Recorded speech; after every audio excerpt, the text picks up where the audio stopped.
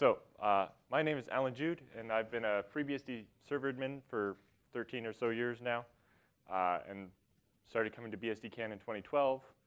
And in 2014, I became a doc committer, and then late last year became a source committer. Most of my focus has been working on stuff related to ZFS, Beehive, UCL, the Universal Config Language, implementing that in the base system, and libxo, which is having the command line tools be able to output XML or JSON. I've also co-authored 2 books about ZFS with Michael Lucas, which are for sale in the hallway if you want them. FreeBSD Mastery ZFS and Advanced ZFS. At my day job, I run a content distribution network, mostly focused on video streaming, called Scale Engine. And every Wednesday, I do the BSD Now podcast with Chris Moore. And on Thursdays, I do TechSnap, which is the Systems Network and Administration podcast, which is a little more focused on sysadmin stuff and is OS agnostic.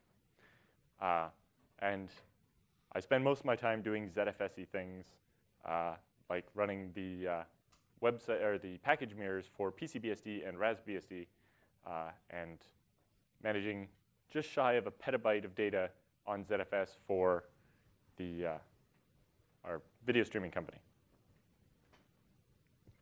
So I do a lot of stuff with ZFS, helped integrate ZFS into the FreeBSD installer, and then I integrated ZFS boot environments into the installer and into the loader menu, so that if your boot environment won't boot, for you to use the badmin tool to activate a different boot environment, you can select it from the loader menu instead. And of course, Nagios is complaining.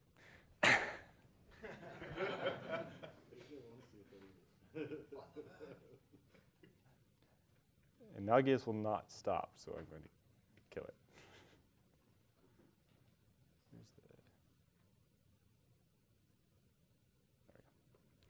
There we go. So I integrated the ZFS boot environment feature into the loader menu, but this presented a small problem for people using the encrypted ZFS support that I put in the installer. It doesn't work with boot environments because at the time, in order to have an encrypted ZFS pool, you needed a second pool, which we only put the /boot directory on, so the kernel, the loader, and the loader.conf. Because you needed those files, the boot blocks needed those files in order to actually start the operating system and load the ZFS and Geli disk encryption modules to be able to boot the rest of the system. But when you have 2 pools, taking a snapshot of your root file system doesn't take a snapshot on the second pool, and keeping multiple versions of the kernel in sync, it was just messy and didn't work. So I was like, well, there must be a better way to do this. How hard could it be? And yeah, so boot environments are awesome, and you should use them. And just because you encrypt your disk doesn't mean you should be left out. So I'm a very novice C programmer. I've only really started writing C about a year ago. And I didn't read a book or anything. I just kind of started doing things. And what I managed to do after an extraordinary amount of effort was implement a minimal version of Powell's Geli disk encryption system in GPT boot for UFS and GPT ZFS boot for ZFS. So these are the small boot codes that go in a GPT partition at the front of the disk. And then normally they load the loader from the UFS or ZFS partition, but normally can not deal with encryption, but the versions I made can deal with the encryption. So it took quite a bit of time just to understand how the boot process worked in order to decide where to put things and how it worked. And I had to learn a lot about C. In particular, as I'll describe later, the boot code, while written in C, is not the same environment as you're used to if you're doing C programming. So maybe I had the slight advantage of not being used to a regular environment. But yes. The existing boot code is pretty terrible. Once you get it working, you want to stop working on it immediately. and so it gets left in that state.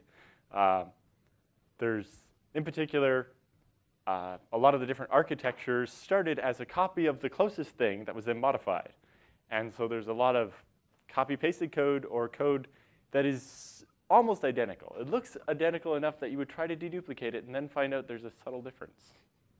And you know, this talk is mostly the story of all of the potholes I fell into on the way to getting to it actually working. So how do computers even work? So in your most basic BIOS type boot system, when you're booting up a computer that's formatted with a MBR-based disk, the BIOS reads the first 512 bytes from the disk, which is the master boot record, which has your partition table, and this 446 bytes of assembly that it can then use to bootstrap the computer. So this bootstrap is executed. If you go in the source code, you'll find it. It's boot0.s, a little assembly file that picks whichever one of the 4 MBR partitions is marked as active and basically reads the first 512 bytes of that, which is called the volume boot record. And the source code for that is in the tree as boot1. Then that 512 bytes of assembly loads boot2, which is this smallish C program. In UFS, this is hidden in the first 15 sectors of the UFS file system, which is intentionally left empty so that that can go there. So you have to be very careful not to make that any bigger than that, because then it won't fit. And it will start clobbering the super block in UFS. And that small 15-sector program is just enough knowledge of UFS in order to read, well, get the inode of /boot/loader and read it and execute it. Then that loader shows you forks off some forth code that draws the beastie menu that we're all happy to see every once in a while. And then that loads the kernel and your other modules or whatever, and then your OS starts, and you're happy that you don't have to know how any of that works. So for ZFS, there's a special kind of evil that happens there. So to boot ZFS, if you're using a master boot record, because ZFS doesn't leave the first 15 sectors of the file system blank, and if you can manage to read stuff from ZFS in 15 512-byte sectors of code, you're a much better programmer than I am. So in this case, you have the boot0 sitting at the front of the MBR, which reads a different boot1, which is still constrained to 512 bytes, which finds the active partition and seeks to an offset of 1 megabyte in the ZFS partition, where the ZFS on-disk format has this convenient hole of exactly 64 kilobytes. And that's where we stuff the ZFS version of boot2. And then that file can do just enough ZFS in order to read the loader from ZFS, and then that displays the beastie menu, loads the kernel, and you boot. Some of the interesting things, though, the boot2 file for ZFS has to pass the GUID of the ZFS pool to the loader, because you might have more than one ZFS pool, and the loader needs to know which one you're actually booting from. But it loads the loader, executes it, that loads the kernel, and your system hopefully boots. So I focused on GPT because it's much easier.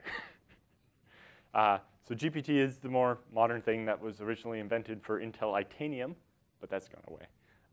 But it solves the problems of MBR, which are the fact that you could only have 4 partitions unless you jump through hoops with nesting a partition table in a partition.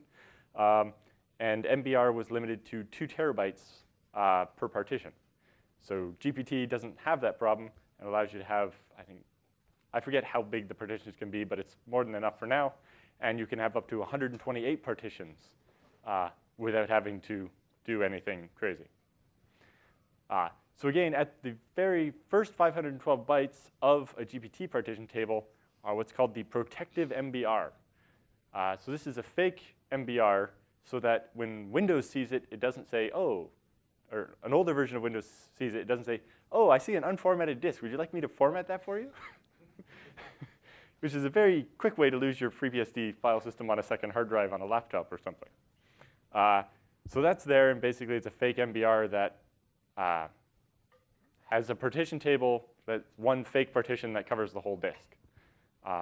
But it has that same 446-byte bootstrap that you can read from in order to be compatible with an older computer. So that PMBR is a little bit of assembly, again, similar to boot 0. And what it does, instead of finding the active partition and reading the first 512 bytes of that, is it looks, specifically, the FreeBSD version, looks for a partition called freebsd-boot, or with the type freebsd-boot, and reads up to 545 kilobytes. I forget why that number is that number, but it's in the assembly comments, at least a little bit. But anyway, it reads the data from that FreeBSD-boot partition, and that is basically the combination of boot 1 and boot 2 kind of slammed together. So you get GPT boot if you're using UFS, or GPT ZFS boot is written there if you're using ZFS. And that code is a small thing that will then take this up to 500 kilobytes of code and copy it around in the system memory to the start location, and then jump to it, and then your computer will start booting. Right, so it relocates itself in the code to the right offsets in memory, and then executes the boot 2, which is where I injected all this knowledge about Geli, which then can read and execute the loader, which then, or the ZFS loader, which is basically when we compile FreeBSD, we make loader, and then we ZFS loader, which is the same code, but with an if-def for ZFS turned on the second time. And that starts the kernel. So I'd figured out how the system booted, and I was looking at, let's start teaching it how to do encryption. So my first plan was to make a copy of GPT ZFS boot and call it GPT Geli boot. And then the idea there was to make a single boot file that would be able to boot UFS or ZFS and be Geli enabled and so on. I looked at that, but quickly found out that the GPT boot and GPT ZFS boot are very close, but subtly different in a couple of places. And it was more work than I wanted to do to figure out if they could be combined easily. And so that's future work I hope to eventually get back to at some point. But then I decided it would be easier to just implement Geli in both of those separately. And so there's also the ZFS boot is the MBR version, which is the one that is size constrained to 64 kilobytes. So I had to watch out for that too. In particular, when I got started, it was very hard because you can't really debug the boot code. You make changes, you write it to the boot sector, you try to boot, and if you're lucky, something happens. If you're not, the little cursor just sits there and blinks. Or the BTX client crashes, or you just get triple fault and you crash VirtualBox. You're like, let's try that on my hardware, and your laptop just reboots in a loop. It's like, well, I thought some error messages that FreeBSD kernel spat out sometimes were unintelligible, but it's better than just nothing, complete silence. Right, so the first problem to solve was, how do I tell if this partition is encrypted or not? Luckily, with the geom system in FreeBSD, there's a standard of the very last sector contains the metadata, and it's easy to tell. So we looked at the very last sector on the disk, which turns out to be a little harder to find than you would think. And we parsed that and looked for the string geom ELI, which is in a specific place. And if it has that, then we know it's Geli encrypted. And if it doesn't, then it's not, and we don't have to worry about it. So it turned out my life was made slightly easier by the way the ZFS code works. instead of reading from the disk directly, when you tell ZFS to see if this disk is ZFS, it takes a callback for the function that will actually read the data from the disk. And so it was easy to swap that out with a new function that would decrypt the data on the way from the hard drive before we feed it to ZFS. So we just conditionally replace this function with one that decrypts it on the way, and now ZFS gets unencrypted data instead of encrypted data, and all of a sudden it actually tastes like ZFS instead of randomness. UFS didn't do this, but I adapted it slightly so that it would, so I could just use that same intermediate function for both and share that between the two different boot codes.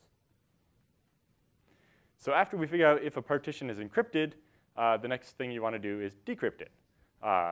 So we pull up the Geli metadata and then reuse the functions that are built into Geli in order to find out what version of Geli it is and what hash and encryption and so on it was using. So we get the algorithm, the key size, and the encrypted master key. So then we have to decrypt the master key. So we had to prompt the user for the password, which I thought would be the hardest part of this, and actually was one of the easiest.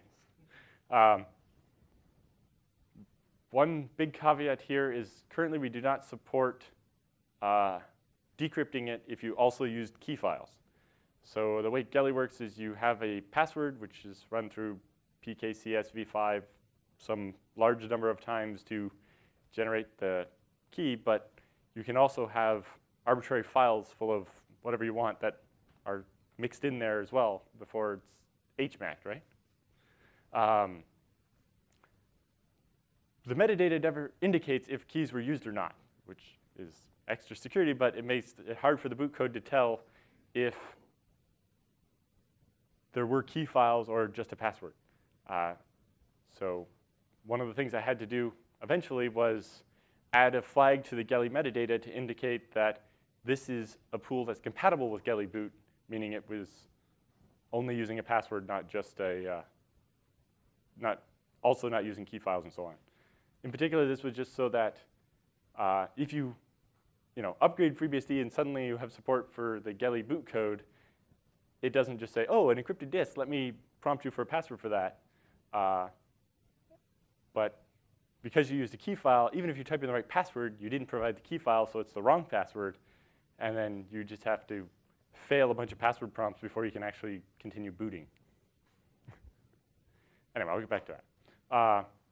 So I started reusing code from Geli in the bootloader, detect ZFS, and actually get the key I need to actually start decrypting the files.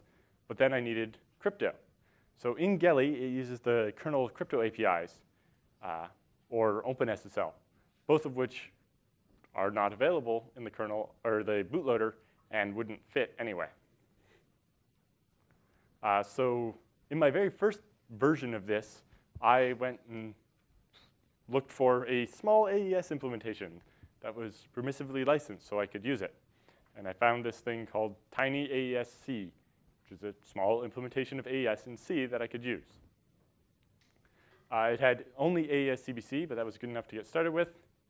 And of course, it was only AES CBC 128, which isn't very good, but again, enough to get started with, and nice and small. So with that, and borrowing a couple of functions from Geli to deal with deriving the sector keys and all that, and checking for the Geli version and setting the right flags. Depending on what version of Geli you have, you do things slightly differently. I was then able to decrypt and validate the master key and use that to calculate the HMAC to validate the master key, and then calculate the sector key and the initialization vectors and actually start decrypting individual sectors. One of the problems was it turned out that Geli uses one of every hash.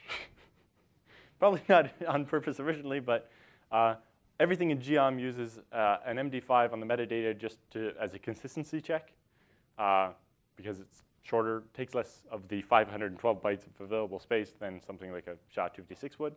So So I needed an implementation of MD5 to make sure that the metadata wasn't corrupted.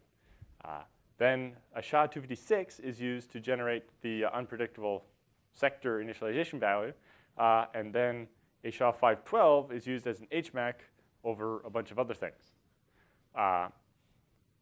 So elsewhere in the boot code, often what is done is just a pound include of another C file.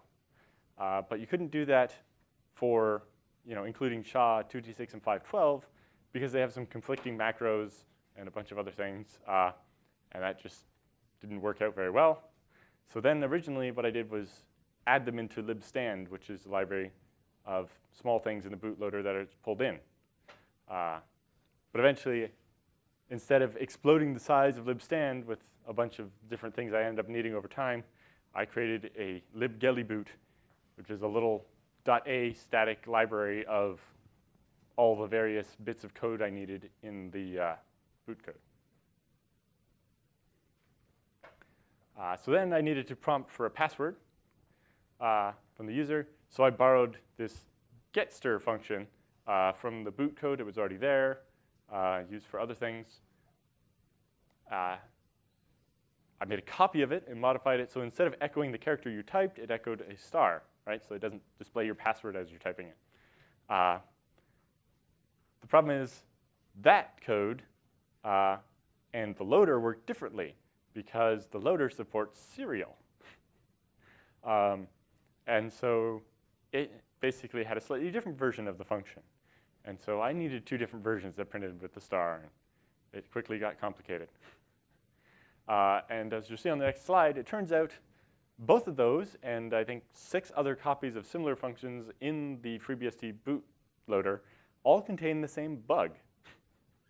It's not a very big deal, but it's a bug. So I ended up actually borrowing the ngetS from libstand, which is actually borrowed from NetBSD, and wrote a version of it for passwords, put it in my library, and used it throughout the whole boot code. So here, this would have been a good one for the style 9 argument we had earlier this year about explicit curly braces. So getStir or ngetS and so on take a string in from the console, but you set the maximum size of the string, right? So after so many characters, you'll stop accepting, right? So you say, accept input from the user up to this many characters. It works here, but you continue to echo the characters to the screen after they've exceeded the limit instead of not. So the user isn't aware that the extra characters they're typing aren't actually being saved anywhere. Because this should be inside that if instead of not. I didn't notice that originally. Actually, that was Jin Lee when he did the sec team review of this Gelly code, of the bootloader. Anyway, so I took it out from my first test drive with the expectation that boot 2 would start, taste the partition, figure out that it's Gelly encrypted, read the encrypted master key, prompt the user for the password, derive the key from that, decrypt the master key, then use that to read individual sectors, and we'd be good. Instead, VirtualBox says triple fault, blah, blah, blah, and then VirtualBox crashes and goes away entirely. I'm a novice C programmer and know nothing about hardware. I don't even know what a triple fault means. So I tried it on one of my spare laptops, and all it did was reboot in a loop. I was like, OK, where to go from here?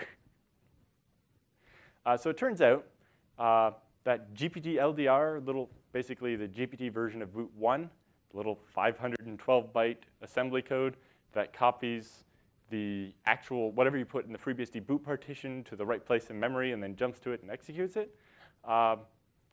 Because it runs in real mode, which is basically 16-bit, it only copies the first 64 kilobytes of that code. Even though the partition can contain 545 kilobytes of data, it copies the first 64K, which was fine because the boot code for UFS was 16 kilobytes and ZFS was 42 kilobytes. And it was never going to get much bigger until some goofy person started adding encryption to it.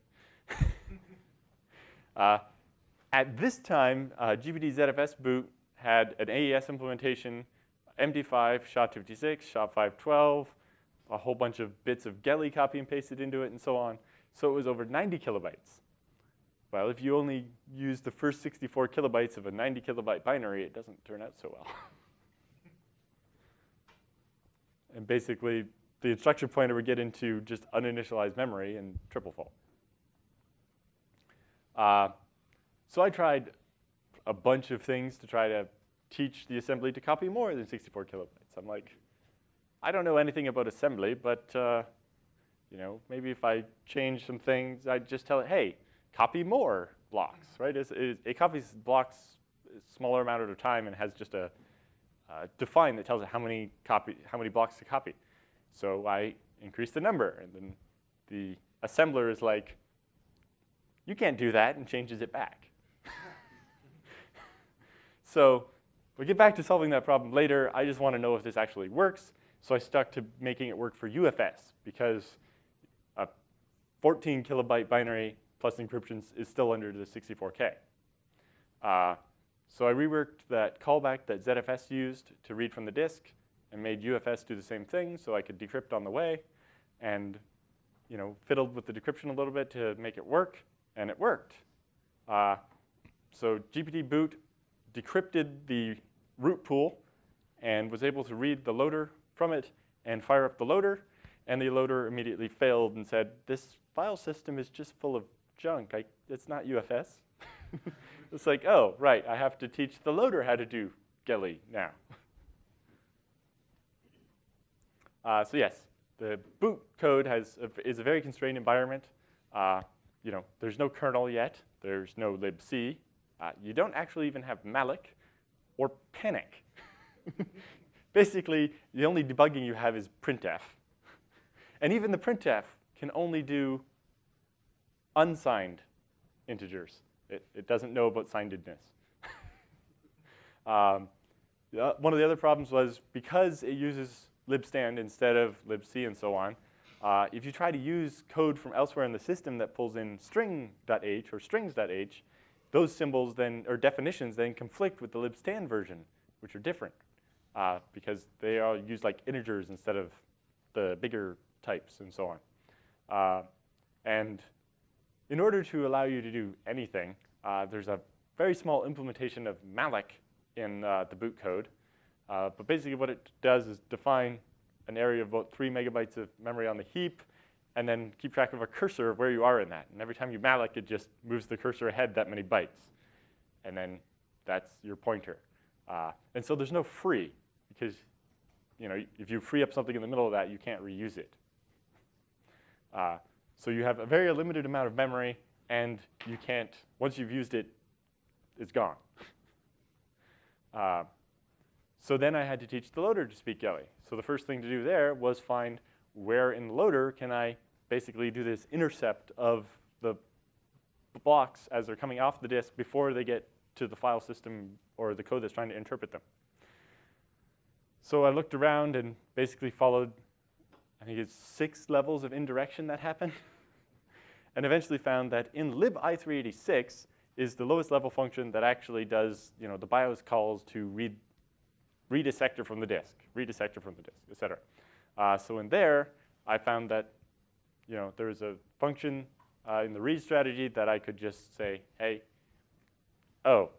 if this disk is encrypted, or keep a list of disks that are encrypted. If the read is from one of those, then let's decrypt it. As future work, it would be interesting to look at the updated block cache that FreeBSD's bootloader got, and see if it could be implemented in there instead, so it would be compatible with more devices and so on. I don't know that it really makes any sense, but what if you had an encrypted CD you wanted to boot from or something? Right now, that wouldn't work. But having it a little more layered instead of just kind of stuck in the middle of one of the regular functions might be better. So after teaching the loader how to decrypt, which was only a couple of slides, but was like 2 months of effort, I had my first successful boot of a Geli encrypted disk, but it was only AES CBC 128. It didn't do ZFS. I was getting close to the binary limit already, and it was only UFS, and the whole point of this for me was ZFS. So I'd accomplished some things, but none of the things I wanted to do. So I needed to overcome the 64 kilobyte limit on GPT LDR. So how to get past that? First, I tried, compile with optimize for size. That'll make it smaller, right? It makes it like 1 kilobyte bigger. So optimize to O2 is actually slightly bigger than O1, which is probably what you expect. I tried increasing the number of blocks that get copied, but the assembler just laughed at me. I tried converting the assembly to 32-bit, so it could copy more than 64K at a time. Then the CPU laughed at me. So I started asking people on the FreeBSD project. So I asked Aidan Adler, and he looked at trying to do the 32-bit conversion of those code, but I don't know if that would actually work during the boot anyway. Or then he looked at copying 2 blocks of 64K instead of just 1, but he had no time to keep working on that. At first, John Mark Gurney seemed receptive to working on this for me, but once he understood the scope and the existing code and what the problem was, he was quick to suggest I ask someone else. So then I asked John Baldwin, who originally wrote GPT LDR, I think when he was at Yahoo, and he suggested finding some other way to do it, like making a new partition that would only contain the loader and then teaching just the loader how to do Geli and so on. Then at VBSDCon last September, I asked Peter Grehan, who originally seemed interested in helping me do this. But once he understood the scope of the work and what the problem was, he instead tried to teach me how to use QEMU to debug the assembly and figure it out myself. But I don't know any assembly, so that was not going to go very well. And one of my friends, Dylan, was at the VBSD conference as well, and he started working on a draft of new assembly to do it, and he had a calculator and drawing the stack on a piece of paper and trying to figure it out. But once the conference was over, he had to go back to work and didn't continue working on it. So I kind of took a little break from that code for a while because it was stuck. But then about a month later, we were in Stockholm for EuroBSDCon 2015 at the Dev Summit. And Colin Percival had overheard about my plight. And he approached me and said, 16-bit assembly is the only assembly I've ever learned. And I haven't used it since I was in school. But I know how to do that. I'm like, oh, OK. So he started working on a patch for me that day at the Dev Summit. And he sent me a patch, and I tried it. But immediately, all it did was crash the BTX. Sorry. So then the next night, he tried again, and it still crashed. And he tried each night while we were in Stockholm, but couldn't quite get it working. So we went home, and I assumed we were stuck again. But after just a few days, Colin pings me on IRC, and he had a new patch. This one still only copied the first 64K, but it did it by copying 2 blocks of 32K instead. And we tried it, and that worked. I was like, oh. So then he modified it so it would copy 4 blocks of 32K, and it worked. So all of a sudden, we can do 128K, which is enough. And also, it's just a number, and you can tweak it and do more in the future. So now it works, and it's future-proof.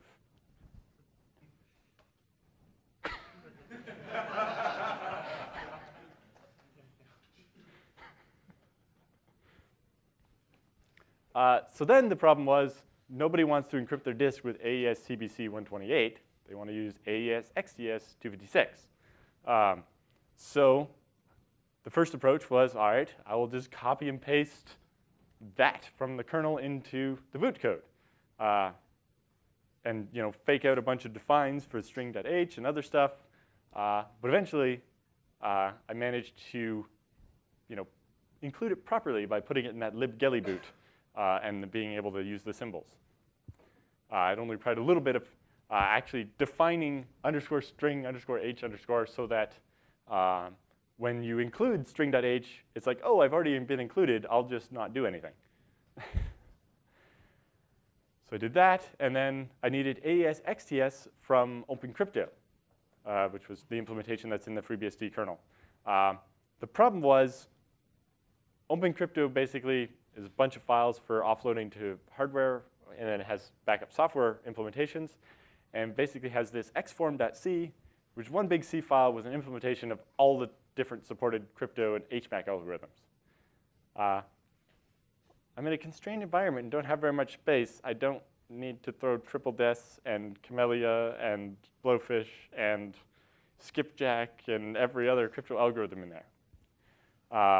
And the AESX, it all used the kernel memory allocator, which is even different than regular malloc, and is twice as not supported in the bootloader. So I, again, went to I'll just copy that one set of functions I need out and modify them to just use stack memory instead of the using malloc.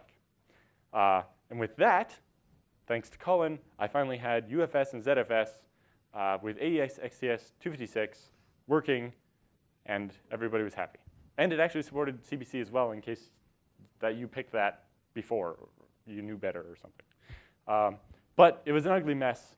It was full of printfs and copy-pasted code, and it was terrible. So I switched to including Rindal, but that was still a mess. So I eventually put that in the libgelly boot. That didn't work for AES XCS because the OpenCrypto thing was all of the algorithms, so I couldn't just reuse it. So I asked some people about it, and they're like, well, you could break it up, but you would let me do that? So I actually used the svn copy command to make a copy of xform.c for each different algorithm, and then deleted the other out. So basically, I broke the file up into one file per algorithm, but in such a way that the diff showed me just deleting code, never adding code. So you could see that I didn't actually modify any of the algorithms. So it made a very big patch that was hard to read, but proved that I didn't change any of the algorithms and break them. But they let me commit that, so.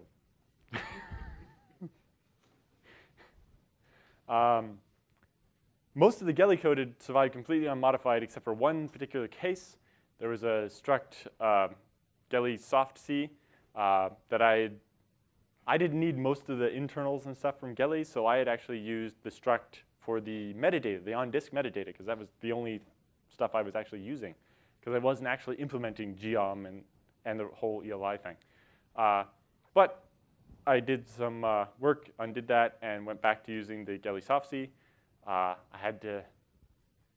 There's one field in there that's a Boolean. It's defined in the type that only exists in the kernel. So I had to change that so that you could compile it in userland. And I think I had to move 2 if-def kernels around in Gelly and got Powell to review it and make sure I didn't break anything. And I ran the regression suite, and everything was OK. And he let me commit that. And so now you can reuse parts of Gelly in userland if you really want to. But that was enough to allow me to pull that in and basically not have to use any code, to use all the code from Gelly unmodified instead of having to modify it. There was only one function that I had to replace from Gelly, and that was the one that actually does the encryption and decryption. Because I'm not using the kernel framework or OpenSSL, I'm calling AES directly instead. So now it all works. Yay. My test system was mirrored SSDs, though. So you fire up the machine, boot 2 starts, and it's like, all right, I need your password to decrypt the disk to load the loader. So you type in your password. And it's like, oh, you have 2 disks. I need to decrypt the second one. Please enter your password again. So you do. Then it loads the loader. And the loader's like, oh, great. But I need your password in order to read the kernel. So you type your password. And oh, you have a second disk. I'm going to need that too. Type your password again. Then geom ELI fires up. And when you get to the mount root prompt, the kernel's like, hey, I need your password to decrypt your disk. Type your password 1, 2 more times. So now you've typed your password 6 times. Just use simple passwords. Yes. So luckily, at EuroBSDCon in Bulgaria 2 years ago, Colin and Chris Moore had worked together to implement a password caching system so that if you typed your password in at the loader, it would be able to pass it into geom so that it wouldn't prompt for it at the mount root prompt. Main advantage of that is the mount root prompt, late arriving USB devices can like clobber the password prompt and you don't see it, any demessage stuff coming up. So prompting it in the loader, where you're basically have the user hostage until they enter the password, and it's obvious to them that that's what's going on, works better. So he had that, and so I was like, okay, in the loader I can take advantage of that and pass the password from the loader to the kernel the exact same way, and problem solved. Now you're down from 6 to 4 prompts, getting there.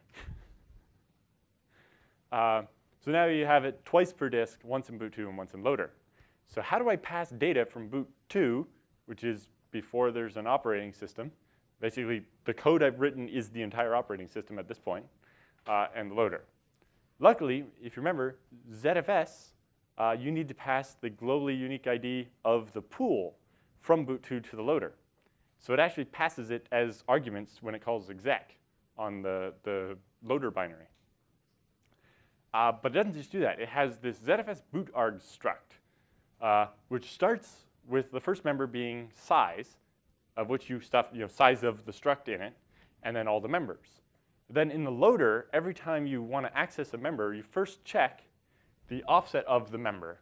And if the offset is greater than the size, it means the boot code you were using has an older version of the struct where that member doesn't exist, and you know that you can't use that. So you don't read past the end of the data there. So this allows you to future-proof making the struct bigger by checking that the struct is the size you expect, or at least the size of the member you're trying to access. So as long as you don't reorder anything, it's fine. So I basically added a new member to the end of that that holds the Geli password. And for UFS, I basically implemented the same thing so that we can use that for UFS as well. And as soon as it's pulled into the loader, it zeroes it out in memory so that it's not like laying around somewhere that's not going to get overwritten or something. So yes, the things that are left to do for this are that currently Geliboot only supports using passphrases, no key files. So after consulting with Powell at the FreeBSD Storage Summit earlier this year, we decided that probably the best way is to create a new partition type on GPD called FreeBSD Geli key or something to that effect. And you would just make a 4K partition or whatever and stick your key file in there. And it would read that random data and mix it in with the password. And now you have that. Ideally, you would keep that on a separate device, like a USB key or something. Although I haven't tested how well, if the system boots up and it's at the password prompt and you decide then to plug in the USB stick, that's probably not going to work and you have to reboot again. That could be annoying, but we'll see how easy it is to actually find your key on a USB stick when you're booting from the hard drive. In particular, you don't want to boot from the USB stick to be able to boot your system necessarily. Did you have a comment? Yeah, you possibly need some kind of dummy USB keyboard that you press a key and it prints the passphrase. So you save typing. Sure. Idea for a new product. There is a plugin Yeah. So a question for you. When you type the passphrase and you pass it through the kernel bootloader to the kernel or whatever, are you doing some kind of caching for it first? Yes. So one of the things, so when you enter the password, when we try a second disk inside the same program, we first try the old password, and if not, and don't count that against the 3 tries you get before it gives up. Are you passing it just clear text, or are you doing some kind of scramble? So it is passed in clear text between the boot 2 and the loader, although the loader zeroes it out as soon as it reads it, and then, yeah, so it's not great, but it does get zeroed out after everything. Because then if somebody hijacks your system and puts like patched kernel in there, it can basically. Yeah. Although they would have to have your encryption key in order to modify the kernel because it was stored on the encrypted partition, right? But you can do some kind of one-time. Kernel change. Yes, it's, yeah. This is called an evil maid attack. Yes. So basically, a cleaning lady comes to your hotel room and modifies the boot blocks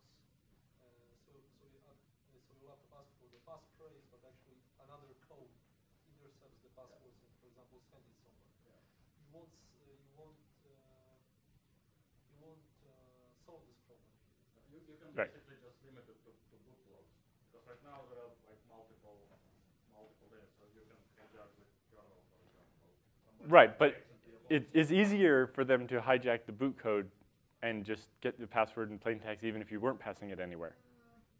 From the boot code, you cannot do much with this password. You don't have network, you don't have storage, so I've seen somebody implement TCP/IP in Fickle, so if you have your kernel running. yeah, it's easier at that point. Yes.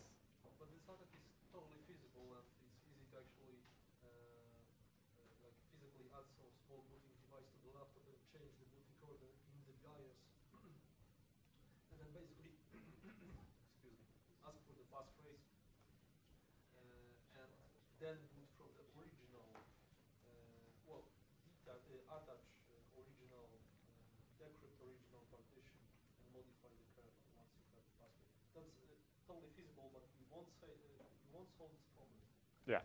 It's have some tamper resistance device or something like that. I mean, I'm just not. Anyway. Yeah. So yes, we'll get to a little bit of that in a few minutes, actually. So yeah, hopefully we can come up with something so that you can have your instead of just a passphrase, you also have a 4 kilobyte random key or something on a USB stick that's required in addition to you typing in the passphrase to boot the system properly.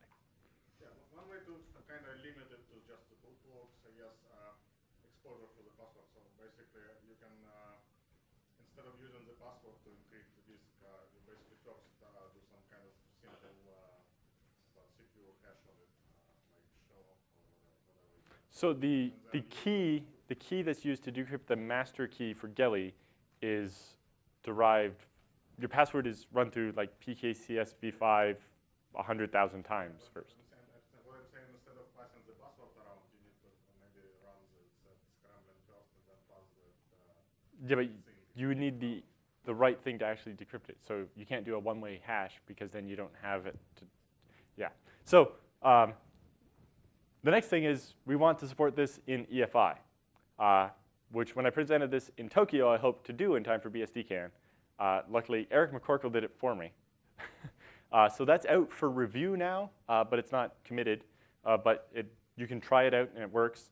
And he implemented things slightly differently in a few places. And one of the things he wants to do is instead of passing the plain text passphrase between the things, at least it's for right now, we take the passphrase and we redo the PKC v5 thing in boot2 and the loader.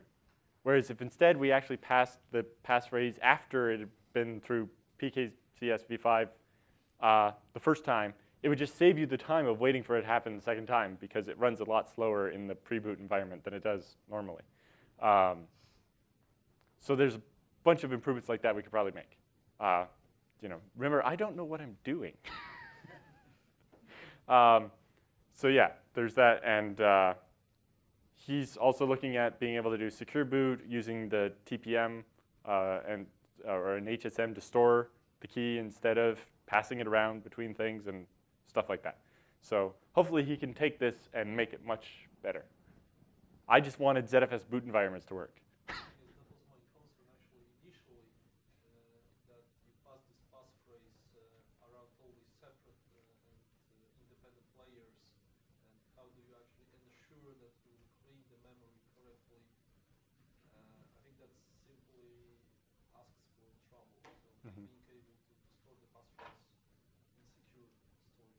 Would be much better, yes. So there's a question of, Geli supports a bunch of other algorithms, but I don't think they're worth implementing, mostly because of the size constraints. And we'd have to do a survey, I suppose, to find it out, but I imagine most people are using one of the AES-based algorithms because AES XDS accelerates that so much that I don't know how many people are encrypting their disk with Blowfish. My suggestion would be not to implement that. Yes. If someone really needs that, They can do it themselves. Yeah. And I have lots of other things I can work on. Help us to verify this if actually people use another algorithm. Yeah. The installer doesn't. It always uses AES XES. So I imagine most of the people that this is targeted at will definitely be using the algorithms I implemented. And yes, so if you want to try out the UEFI code, there's a call for testing out on the mailing list about 2 weeks ago. There's also a blog post explaining some of the design decisions and so on.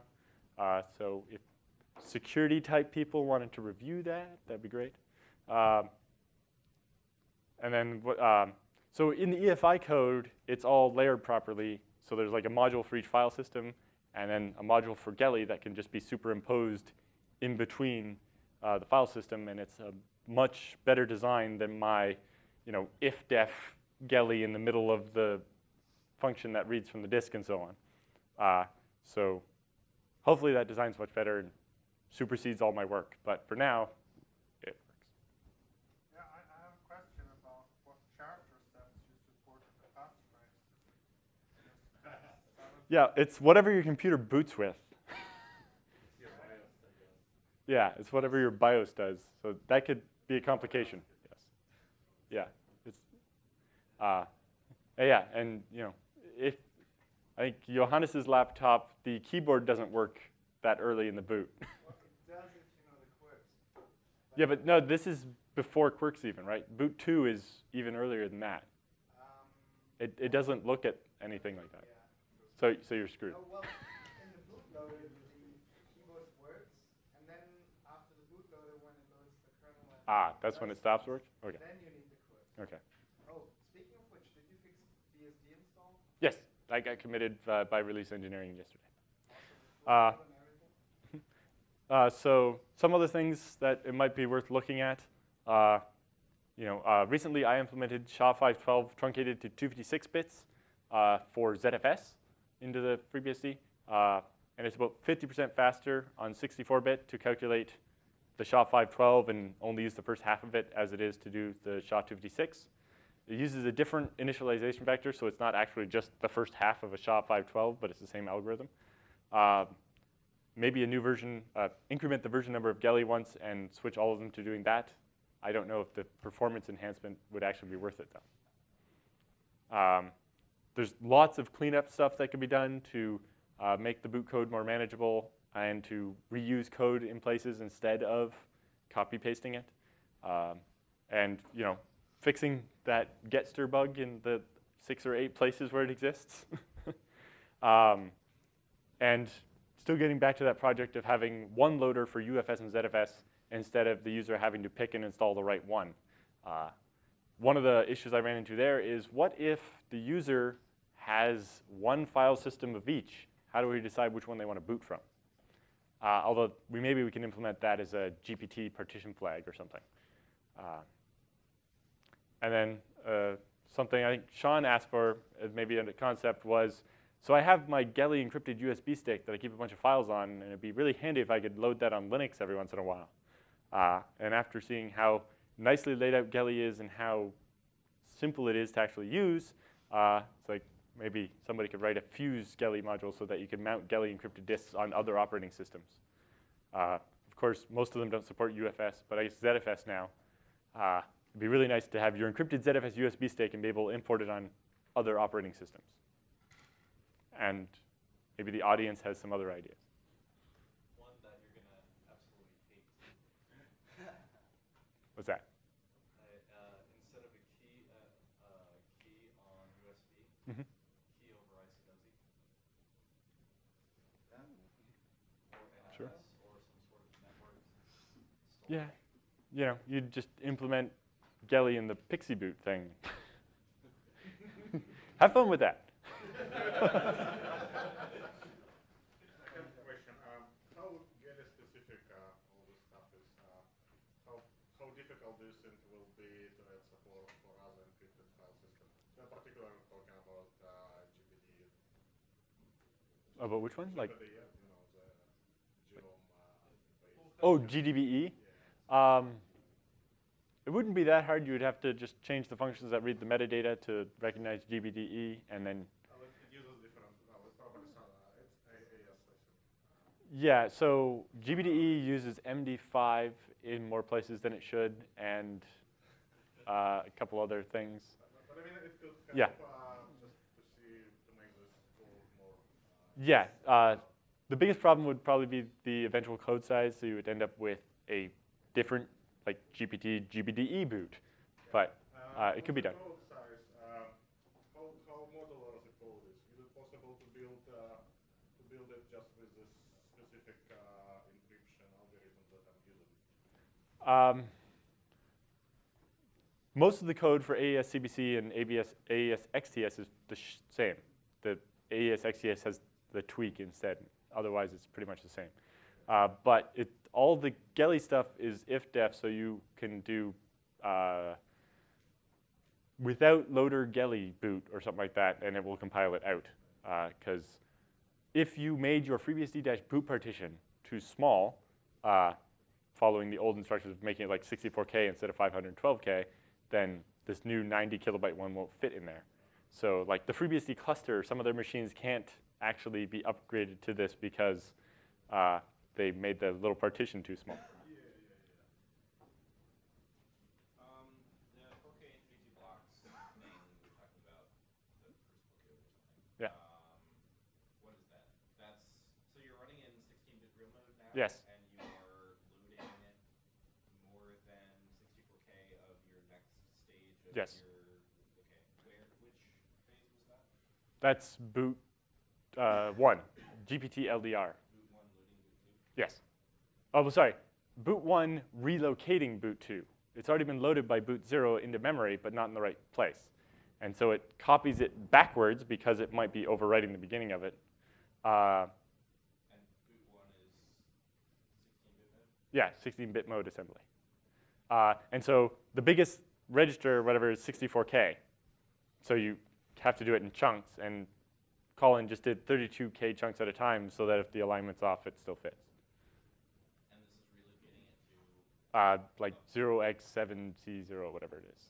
Above 64K with like whatever settings are. I'm not familiar. Yeah. I don't know anything about it. You can look at gptldr.s. My question is really, is there now room for more things in there? Like, so one of the things I'm interested in is trusted boot sequences where everything hashes the next thing, so it loads it into the PCRs and TPM. Is there room to add that hashing code now? In boot 1, no, it's still only 512 bytes, I think. Actually, for GPT, yes.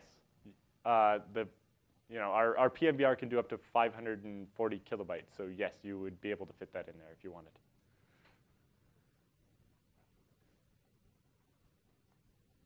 So I can see in the Geli page that the iterations for PKCS is variable. Yes. So is that something that is also stored in metadata for? Yes, the number of rounds is stored in the metadata. When you do Geli init, if you don't specify, it tries until it figures out approximately how many rounds it will take for your CPU to spend 3 seconds on it. And it uses that number. Cool. And yeah, it's stored in the metadata because you need to do exactly the same number of rounds to get the same password out of it. So the new code handles that. Yeah. Yeah. And it handles the case where it's 0, which I thought was what indicated you use keys, but it turns out you never indicate that you use keys files because you get more privacy that way. Any other questions? You were talking about how you patched the cryptocode into platform-specific Device 386 stuff?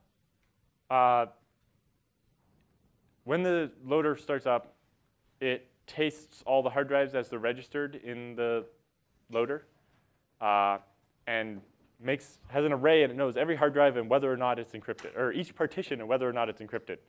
Then in the code that reads from the disk, it's like, oh, if the partition you're reading from was Geli, it decrypts it before it passes it back up to the higher layer. It's about this much code. So I definitely think the first thing you should implement is definitely using this Geli boot partition, this Geli partition key. Mm-hmm. That's the most important part. Adding authentication or adding truncated SHA Right. 512 is not really something you need to do. Right. SHA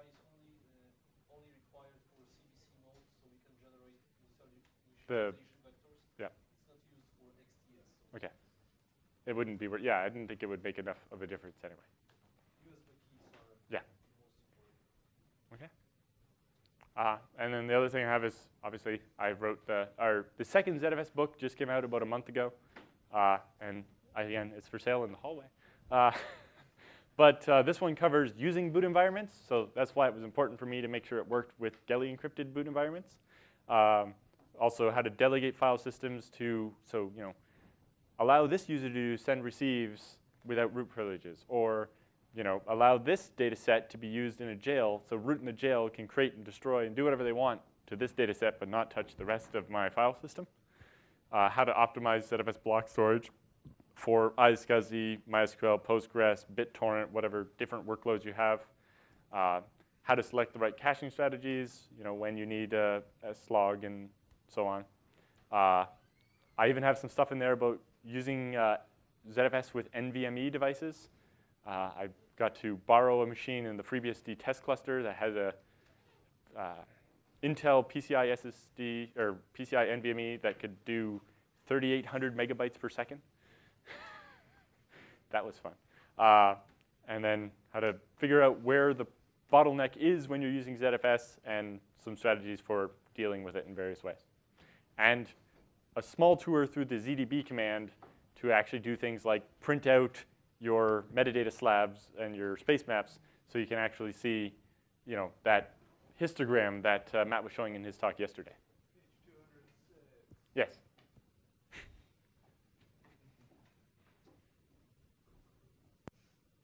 Yes, and if you've never seen it before, if you go to bsdnow.tv, Chris Moore and I do a weekly video podcast about everything that happens in the BSD community, and it includes an interview with a developer every week. So the interviews are awesome, and you should do an interview too. So get in touch with us, guests at bsdnow.tv, and let us know, and we will come up with some questions, email them to you ahead of time so that you have time to think of what you're going to say, and then you come on and we interview you for like 20 minutes. It's easy, don't worry about it. And then I also do TechSnap. If you're just a sysadmin and don't want to hear developers talking about how they do things, and that's the sysadmin podcast. But you should watch BSD Now. The interviews are awesome. We interview Powell and John and Hans-Peter and 150 other people. Thank you.